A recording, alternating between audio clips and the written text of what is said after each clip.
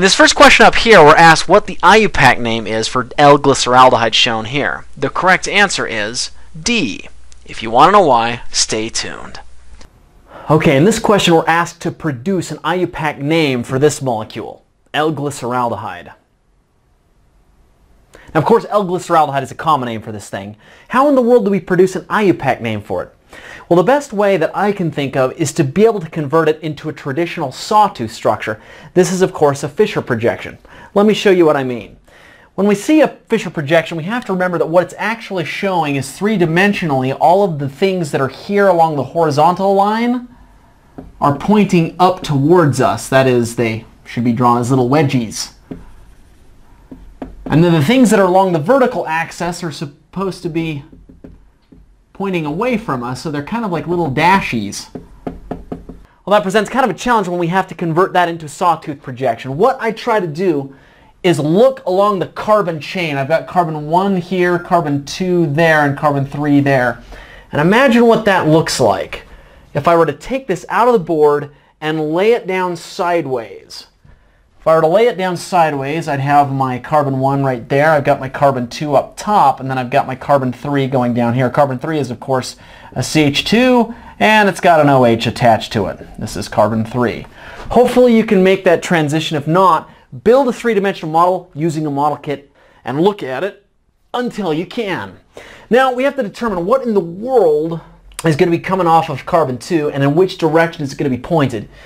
What I did is I grabbed this aldehyde, this CHO, and I grabbed the CH2OH, and I pulled them out and I turned them sideways and laid them down onto the plane. So I've got a little wedgie coming out of the plane towards us, and then I've got a dashie going over here. Who goes on the end of the wedge? Who goes on the end of the dash? Well, what we're looking at is we're staring at this thing in a Fischer projection as I'm staring right down the crotch of carbon 2. Legs spread, pointing up towards me. You'll notice that the right leg has an H on it, the left leg has an OH. As I grab that thing three-dimensionally, pull it out, and then lay it down on the board, the H ends up being on the end of the wedge, and the OH ends up being on the end of the dash. Hopefully you can make that transition. If not, once again, build a model. So now we've got our structure drawn in a nice sawtooth projection. And once again, when I say sawtooth projection, I'm talking about the traditional carbons going up and down like this. They look like teeth or something, sawtooth. How in the world do I convert that into a name? Well, I've got a couple of functional groups. You'll notice that I've got an OH, which is an alcohol. I've got another OH, which is another alcohol. And then I've got an aldehyde over here. Now keep in mind, when it says CHO, what that really is it's an abbreviation for this. That is an aldehyde. Which of these groups, alcohols or aldehyde, take highest priority when you're doing an IUPAC name? Remember, generally speaking, the more bonds you've got to oxygen on a carbon, the more oxidized it is, and hence the higher in priority it becomes. So the carbon doubly bonded to the oxygen is the most oxidized state, which means it gets the priority. So the aldehyde will be the highest priority, so I will number in this direction that gives the aldehyde the lowest number, rather than numbering from carbon 1 to 3 left to right. I'm doing right to left. Hopefully that makes sense. So, got my aldehyde. So, how in the world do I name an aldehyde? Well, I count the total number of carbons in the carbon chain. I've got 3 carbons, and normally a 3-carbon long chain is propane. When I'm talking about an aldehyde, however, I erase the E, and I replace the E with an AL. So that is pronounced propanal, or propanal if you're emphasizing the wrong syllable.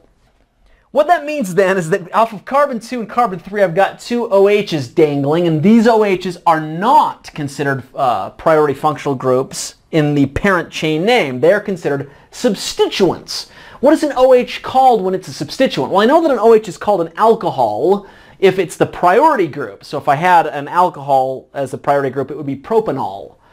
But when it's a substituent, what do I name an OH? Oh yeah, I name it hydroxy. Okay, so I've got hydroxy coming off of carbon 3, and I've got a hydroxy coming off of carbon 2. So I'm just going to write down 2-hydroxy, and then I'm going to write down 3-hydroxy to kind of get sort of my lineup going. You'll notice, however, that one of these guys is a stereocenter, carbon 2. What does that mean? Well, what it means is that I have to determine what the configuration at that center is. Is it R or is it S? How in the world do I do that? Well, what I do is I prioritize all of the groups around carbon 2. So I've got carbon 2. It's bonded to an oxygen, a hydrogen, a carbon, and a carbon. Who has the highest atomic number and hence the highest priority between those four groups? It's obviously an oxygen, so I'm going to write down number 1 right here. Hydrogen is, of course, always going to be the loser. And then I've got a carbon and a carbon. Who has a higher atomic number, carbon or carbon?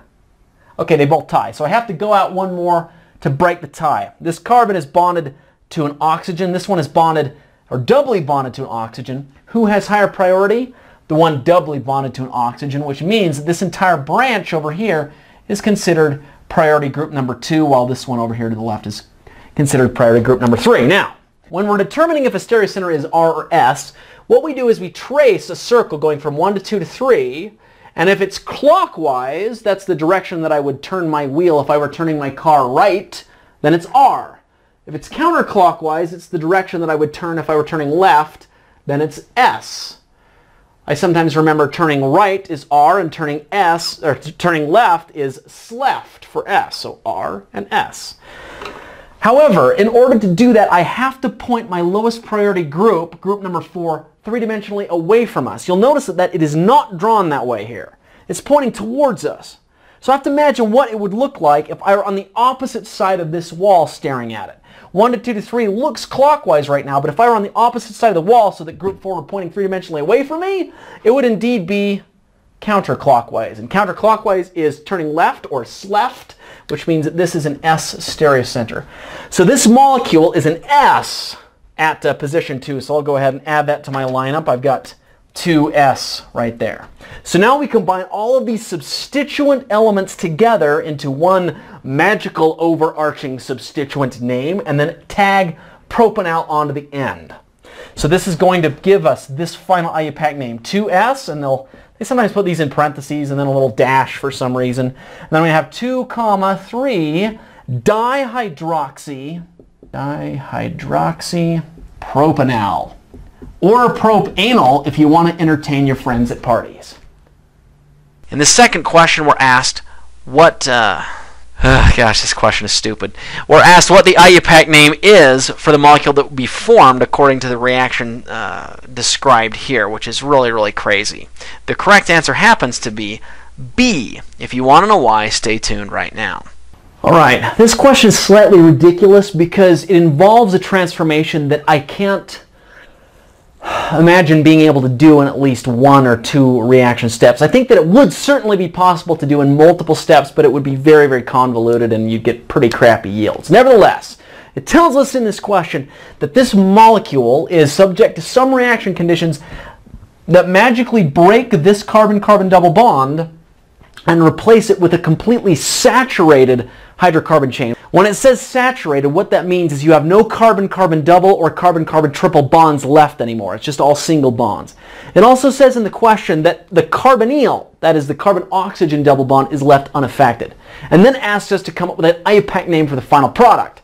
So what that final product is, in this reaction I'm going to describe, I will call magic, because that's the only reaction condition I can think of that would do this in at least a single step, converts this molecule into this molecule. So I've started with this molecule A and I've been given molecule B, and I think that honestly half of the problem with this problem is determining what the product B even looks like. Okay, now that we've done that though, what in the world is the name of this final molecule?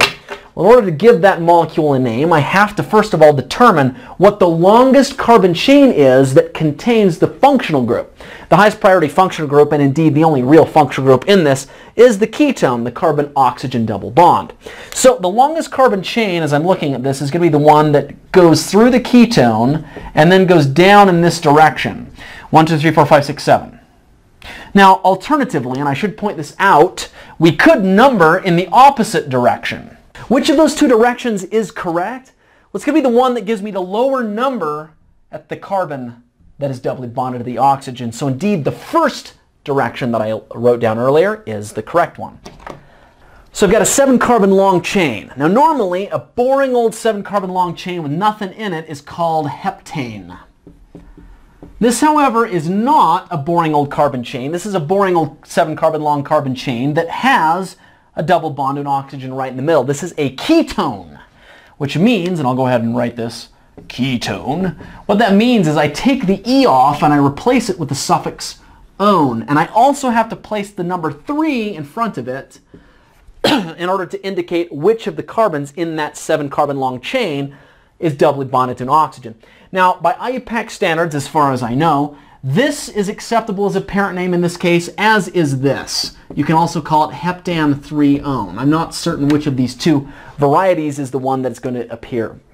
Now all we have to do is determine what is a substituent. Now keep in mind, this is my parent chain, this 7-carbon long guy right here. Woohoo! With the carbon-oxygen double bond dangling off of position 3.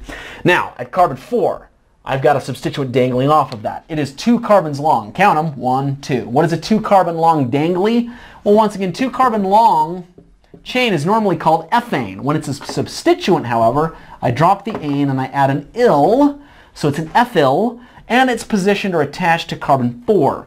So the final name of this guy is going to be 4-ethyl 3-heptanone, or 4-ethyl